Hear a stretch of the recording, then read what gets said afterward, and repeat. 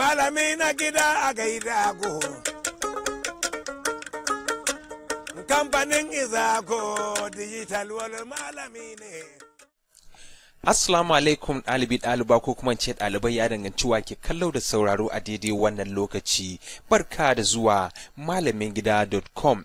Wato malamingida.com makaranta ce wanda take koyar da matasan arewa wayansu darasosi da suka shafi harkan kasuwanci rayuwa, musamman ma kunshin na'urori wanda suka shafi Premiere Pro, Adobe Photoshop, Lightroom da dai sauransu, hadda su Microsoft da sauransu. Domin ƙarin bayani zaka iya bincikar a yanar gizonmu wato www.malamingida.com domin ƙarin bayani.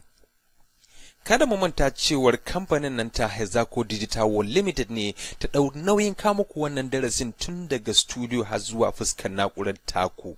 Saboda haka kamar da muka ji a gabatarwa, yau za mu koyar da yadda ake sarin kaya daga ƙasar waje har zuwa gida Najeriya, kuma kowa zai iya, domin kuwa za ka iya fara da kuɗi ƙalilan. Shin ko ka san da nawa ne za ka iya farawa? Za ka iya fara da naira 5,000 kacal a matsayin jari.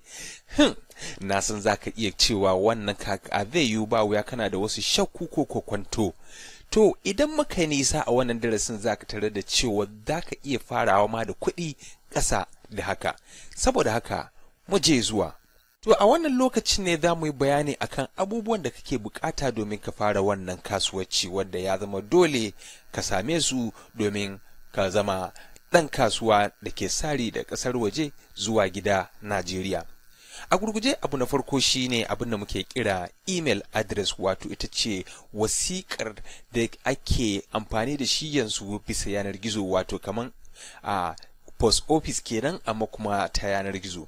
To da wannan email address ɗin ne za ka yi rajista da kamfanin da zan haɗa ka da su, sannan kuma da ita ne za ka na samun bayani akan kayan taka ina take, har da ma bankin kama za ka iya samun bayani akan abubuwan da suke tafi, wanda ya zama dole ne sai kana da email address. Idan baka da shi, mun gabatar da yanda mu ɗalibi ko ɗaliba za ta iya buɗe nata ba tare da sai ta biya kuɗi ko ka biya kuɗi a waje domin a buɗe maka email address ɗinka ba. Abu na biye shine wato jarin nan damar muka yi magana, wato 5,000 dole ne kana da ita a banki.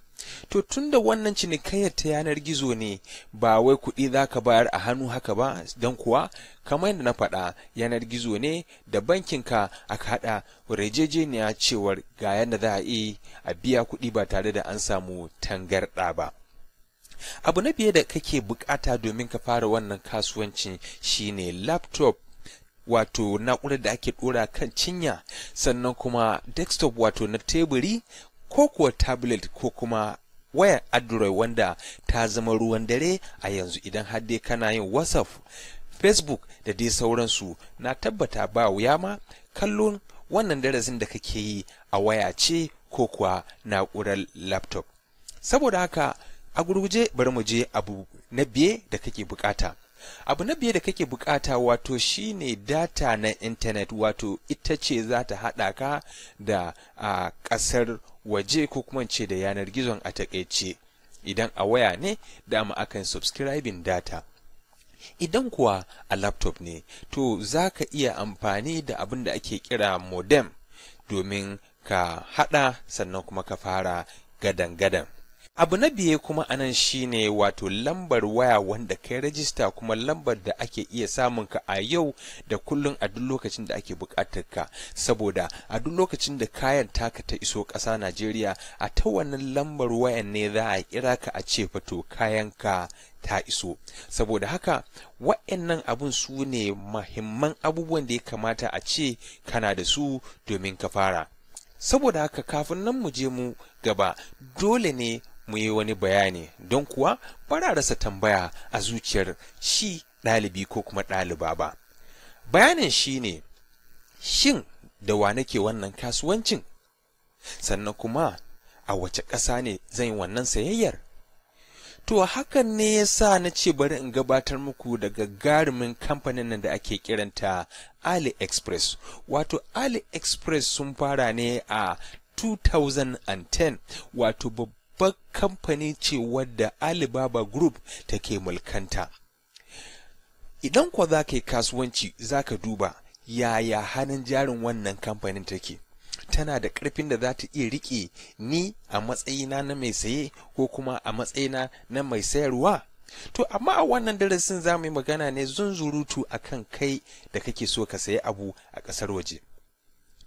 To bisa ga bincike da muka samu wato a watan Nuwamba ta 2019, bincike ya nuna cewar a kowace rana masu sayayya a wannan ALIEXPRESS ko kuma mu ce Alibaba gabaki ɗaya mutane miliyan 60 ne a kowace rana.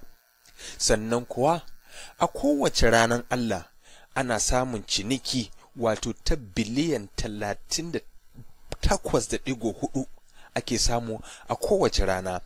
Wannan bayanin nake maka shine rahoton da muka samu a watan Nuwamba ta 2019. To idan har dai haka ne, kaga wannan kamfanin tana da hannun jari da za ta tsaya sukutun ta riƙe ka tamkar abin da za ka iya jingina a kai. Saboda haka bari bayyana maka ya aka yi ALIEXPRESS ta ci nasara, kuma ya za a yi ta kare ka a matsayinka na mai saye ko kuma in ce sari daga ƙasar waje. Domin kuwa sun haɗu ne da ƙasar China da kuma wasu ƙasashe da suke makwabtaka da su, musamman ma ƙasar Singapore. Ita ALIEXPRESS a matsayinta na kamfani, ita take rike da duk wani hada-hada da yadda ake tafiyar da wannan kasuwanci a wannan kamfanin. Bugu da ƙari muna da miliyoyin 'yan kasuwa da suke da kaya da suke so su sayar da wa mutane wanda suke so saya a ko'ina a faɗin duniya. Kazalika akwai malam, wato kai kenan ko kuma in ce ke da kike so ki fara. Abin da ke faruwa shine su 'yan kasuwa sun yi rajista da ALIEXPRESS cewa muna so mu sai da kayanmu wa masu saye da ke faɗin duniya. To ita ALIEXPRESS take da hanyar haɗa 'yan kasuwa da sauran masu siye a duk ɓangarorin duniya, wato tunda suna cinikayya a ƙasashe sama da 54, to su samu yarjejeniya da gwamnati da dai yanda ake tafiyar da a kasuwanci. To su suke da kayan sayarwa, sannan kai kuma kake da kuɗin saye. A ma'ana kai ba za ka iya zuwa ka sayi abu a wajen waɗannan 'yan kasuwan ba saboda kai baka san da su ba. Su ma haka ba su san yadda za su zo su maka talla ba. To amma ALIEXPRESS idan kai rajista, kai ma ka amince da yarjejeniya da yadda take tafiyar da kasuwancinta, to ka zama tamkar kaman ɗa a wajen su da za su kare mutuncinka a matsayinka na mai saye, sannan kuma suna nan ne su ma suke kare mutuncin masu sayarwa. To a lokacin da kaga kaya kuma kake so ka saya a wannan yanar gizon ALIEXPRESS, ka san da cewa miliyoyin 'yan kasuwa ne suka dasa wa'annan abubuwan da kake gani, sannan suke nuna maka idan kake so ka saya. To a lokacin da kaga abin da ya shige maka rai kuma kake so ka saya, kuɗin taka ba wai za ta je hannun masu sayarwa ba ne. Abin da ke faruwa shine a lokacin da ka biya, ALIEXPRESS za su riƙe kuɗin a hannunsu. A take za su ma mai sayarwa bayani cewar akwai wani a Najeriya da ke buƙatar kayanka.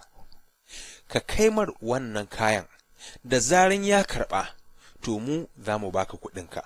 Saboda yarjejeniya da ke tsakanin 'yan kasuwa da ALIEXPRESS suka amince suka ce haka ne, to su kuma sai su yi ƙoƙarin turo maka, domin kuwa za su samu bayanin sunanka da inda kake da lambar wayanka a rajista, kamar yadda za mu yi a darasi mai zuwa.